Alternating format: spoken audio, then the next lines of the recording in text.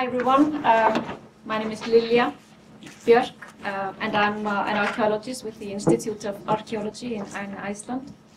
And I'm going to tell you about this project that I've been doing with some collaborators on a site that is rapidly eroding and how we've tried to rescue information and involve the community as we go along. So, first an overview.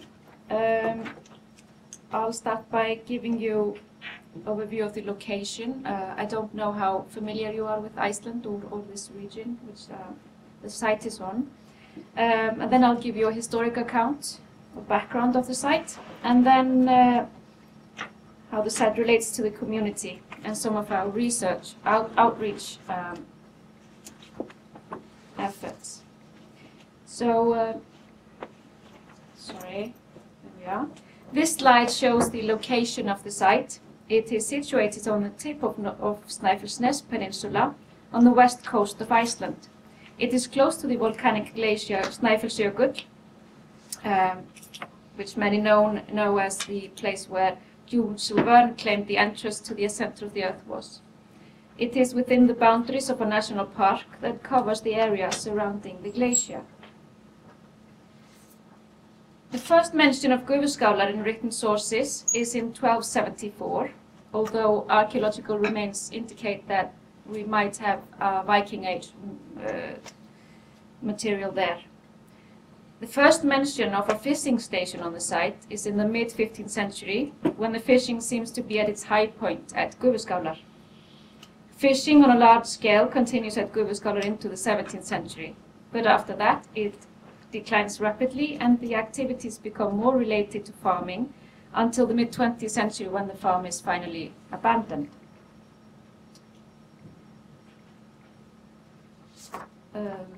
So fishing sites can be found all over Iceland. They're usually set up as close to the fishing ground as possible. Many of these sites are at the mouths of fjords or on islands, and some of those sites have continuous history of fishing through centuries, with many of the most successful ones turning into small villages. Other fishing stations were abandoned as bigger boats with engines made them obsolete. Because of their location, those sites are now in danger of eroding away. And on the slide you can see the slipway, I believe you call it, here at Gufuskálar. There are laid stones and there are keel marks on these stones all the way out. It's a 17-meter long slipway.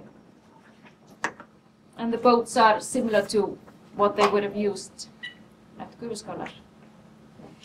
So the start of the current research project was when a local in a nearby village raised awareness of an archaeological site to the National Park of Snæfellsjökull, and that the site was being damaged by sea erosion. Up until that, not much was known about the site, although it had been specially protected in the 1960s. It was mainly protected because of the keel marks in the slipway, as well as for unnumbered stone-built sheds in a nearby lava field. Locally, mounds with archaeological material falling out of eroded sections had been known for years, and people have been collecting loose finds at the site for at least 50 years, although publicly the site remains fairly unknown. You can see here, this is a structure which I will show you later, but this is how it looked when we came to the site. So badly eroded there. So when I became involved, I saw huge mounds with erosion scars and an abundance of material eroding away, mostly fish bone. Following that, in 2008, we started by cleaning back and recording the biggest scars. It turned out that the site was much larger than previously thought, with extremely good preservation for organic material and structures. And as you can see on the fish bones there, they are like they've been dropped there a few months ago.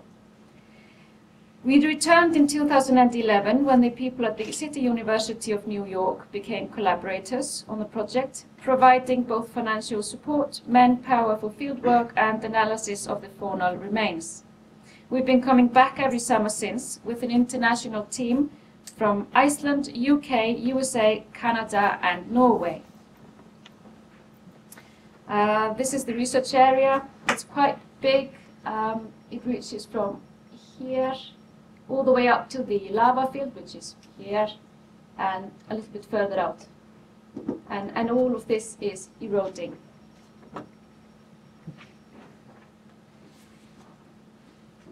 As you can see on the photo on the right, structural stones and mitten deposits are being torn off by the sea. Although most of the archaeology by the coast is being eroded by the forces of the sea, further inland, wind erosion is an increasing problem. Studies of aerial photography suggest that in the period between 1984 and 2015, due to wind erosion, as you can see there on the left, the erosion line has moved back at least 10 to 12 meters. And growing tourism is also something that we worry about. The research has mainly been focused on two mounds by the shore. Since 2008, we have recorded sections and made test trenches along the coast, as well as in the farm mound, which is a little further northeast. This one, you can see here, is the largest of the mounds by the shore, called the Queen Mound. It's about 4 meters high and is mostly man-made. A trench was dug on the sea-facing side. A large part of that site is badly eroded, and several structures can be seen in the sections. In 2012, we discovered an entrance to a building in our trench. We believe that it is the entrance to a structure falling out of the section. In small photo, this is the entrance, and we could see the entrance was up here in our test trench, and this is the structure. It is gone now, but at least we had the entrance. Currently, we don't know if we will be able to continue studies on the Queen Mound due to uncertain funding and permissions. This site is, like I said before, specially protected, and therefore any excavation is forbidden, except for the ones that were allowed to do because it was actually falling in the sea. So in the summer of 2012, we opened a bigger area around the structure that I showed you earlier. This is a 15th century fishing booth which was used seasonally. It forewent many changes during that time it was being used. All floors were very thin and were separated with Aeolian sand, which suggests seasonal use. According to written sources in the 15th century, each of the 14 ship crews at Gufuskálar had their own booth. So we could expect at least 13 more of these structures around the site. Little is known about these structures before the 18th century, and by that I mean fishing boats, but many accounts and descriptions are known about them after that time. And this is the fishing booth after we had opened it up. You can see the erosion line right there. It was here actually. And a little bit further this way there was also some more erosion. Some very fine artifacts were found within this booth. Several gaming pieces, ceramics, copper alloy objects, fish hammers and line sinkers. And this booth was fully excavated in the summer of 2014. However, when we finished excavating the booth, earlier structures appeared beneath it, which was a bit of a surprise, because we could see the bedrock out there, and we thought that we might be down to bedrock, but no. It seemed to be a building with multiple rooms that extend beyond the current limits of excavation. As you can see from the photos, the erosion was closing in on two sides, so it was in a real danger of disappearing. So again, here is the erosion line, and then here also. During last winter, Iceland had many bad storms, as other countries here in the north, and was hit very badly. the Gufuskálar. So we lost entire rooms and rooms that we hadn't excavated yet. Now, this one we took at the end of the 2014 season. We put sandbags, big stones, all of the soil down there to try to stop the erosion.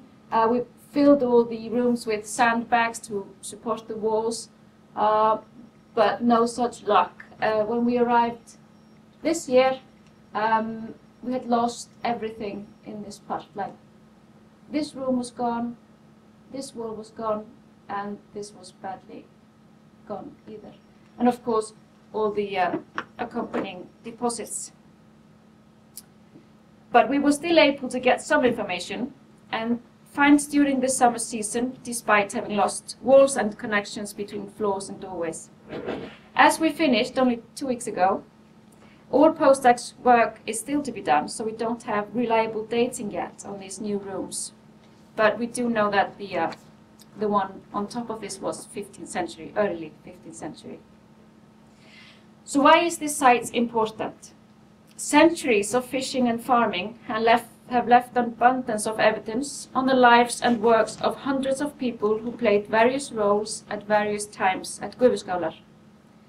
With large farm mounds and numerous other ruins, Gufuskálar offer a unique chance to look at the farm from its beginnings in Viking Age or early medieval times through to its end in the mid-20th century. Another factor in the importance of the site is the incredible preservation of animal bones, which are literally falling out of the sections.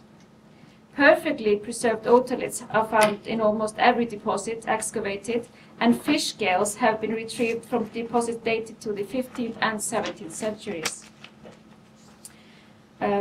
So like I mentioned before, we have had some really nice finds. Most of them are related to fishing, but we also have some decorative finds, like that nice ring. This beautiful bone needle was also found this summer. And we believe that this CU alloy was cast on site, because we have found casts, not for this one particularly, but we have found casts on site, and a lot of CU alloy cuttings, small, thin ones. So to give you some sense of the area and its community, here you can see a map of the Snæfellsnes peninsula. It's about 100 kilometers long and 15 to 30 kilometers wide, depending on where you are. There are a number of villages along the coast where life mostly revolves around fishing. And Gufuskálar is here. There are 2 fishing villages here, 1 here, and 2 small ones over here. The rest, this is national park and people don't live within it. In addition, there are numerous farms in the lowlands on the southern coast. The total population of the area is only around 4,000 people.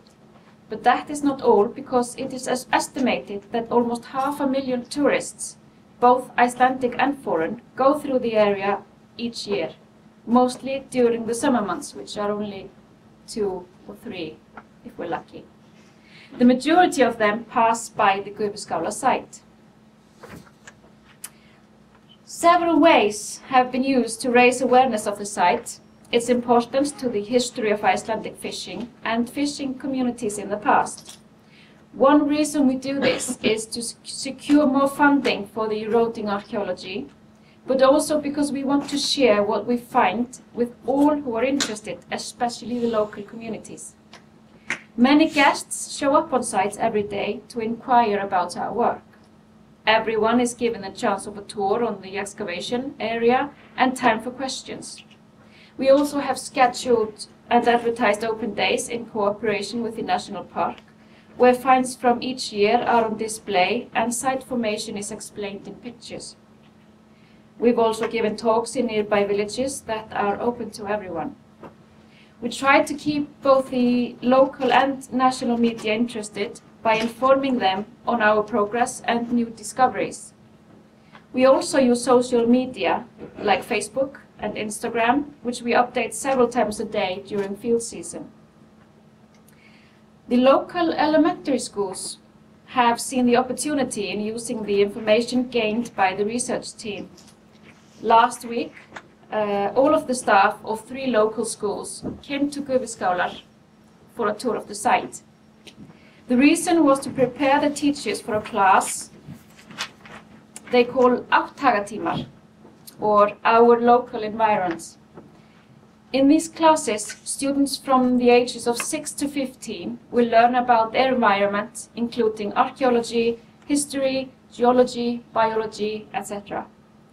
In the coming weeks, the students will have lectures from an archaeologist, me, on Gufuskálar and erosion, how it affects the archaeology and why it is important. They will also be taught how to spot archaeology in a landscape, as well as how to behave on an archaeological site, not least ones that are eroding with artifacts scattered around. There is no tradition in volunteers or volunteering in archaeological work in Iceland, but with growing awareness of the danger erosion causes to our fragile coastal archaeology, people outside the field has begun to fight for funding and actions to save our heritage at risk.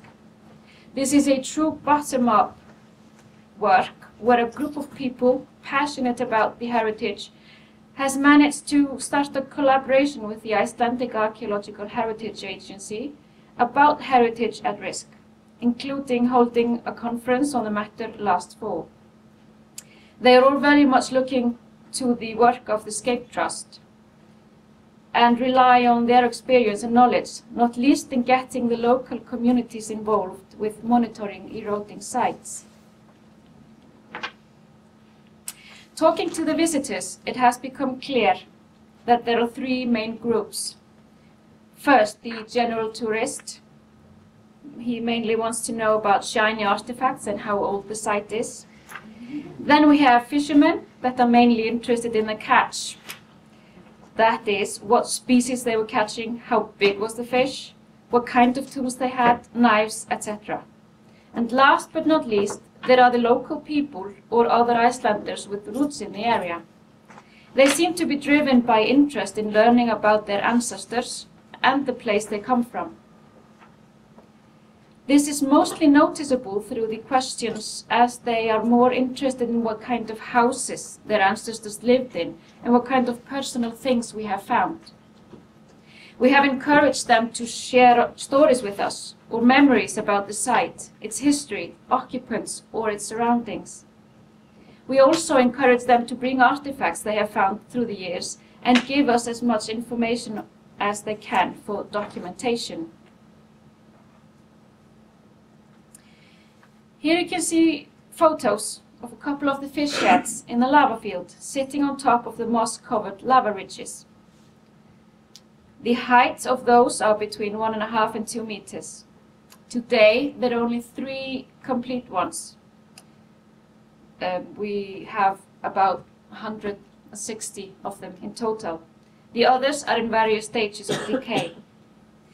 We've been able to collect stories and photos of the area from locals and visitors, including these given to us by a woman who, 40 years ago, lived at Gufuskálar and used one of the fishing sheds as her very own dollhouse. This is a photograph I took in 2009 when I surveyed the sheds, and this is a photograph she sent us to use for this lecture. This was her dollhouse. And here she is with her sister inside. Although that story is much more recent than the stories we are trying to learn through the archaeology, it gives us some sense of the link between people and the site. So people have been living with the archaeology and each have their own experience and feelings about it. They bring to the table a different experience of the site. This deepens the interpretation of the archaeology, because a site such as Gufuskálar is not isolated, stuck or frozen in time, a has-been, but in fact a very living place. Its meaning and importance may change through time, but its involvement in people's lives continues, even though its original purpose is forgotten. This conversation between present and past discoveries not only has a meaning to the archaeologists working on the site, but also to the people who have their own memories and feelings about it. As we have discovered, it has given both parties a deeper appreciation of the site Gufuskálar. Thank you.